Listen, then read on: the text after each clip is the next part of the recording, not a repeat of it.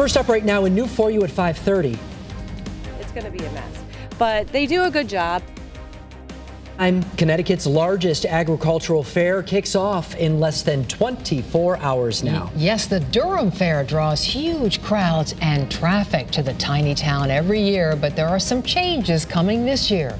Good evening, everyone, and thanks for joining us. I'm Denise DeCenzo. Hi, everybody. I'm Mark Zinni, Channel 3 Eyewitness News reporter Kevin Hogan. He is live with the mobile newsroom right now at the fair entry with some reaction to these changes this year for us. Hi, Kevin. Hi, Mark. Hi, Denise. You know, locals will tell you it appears the Durham Fair gets bigger and bigger every year, more crowds. But local town officials say their focus is on public safety. That's their primary focus, and keeping traffic moving and the guests happy as they search for the public parking spots. Judy House is ready to park guests onto her corner lot as they head to the 100th edition of the Durham Fair.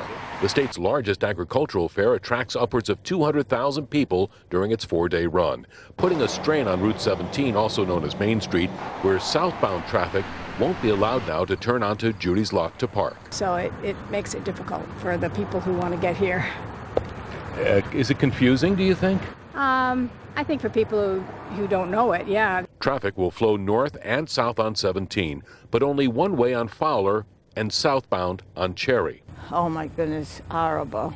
Horrible. It never was as bad as it's been the last 4 years. First Selectman Laura Francis tells me it's all about public safety, especially near the fairgrounds access points. Every year we do make some changes and tweaks depending on the experience of the year before. Maple Avenue, where Corey Ross and her family live, gets hectic at fair time. It's going to be a mess, but they do a good job. They have police officers all over the place taking care of everyone, trying to ease it. Then we have a lot of state troopers to guide the traffic, so it does become fun.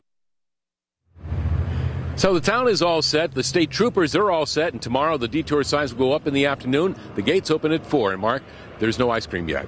Live at the mobile newsroom in Durham, Kevin Hogan, Channel 3. Oh, there will be this weekend, Kevin.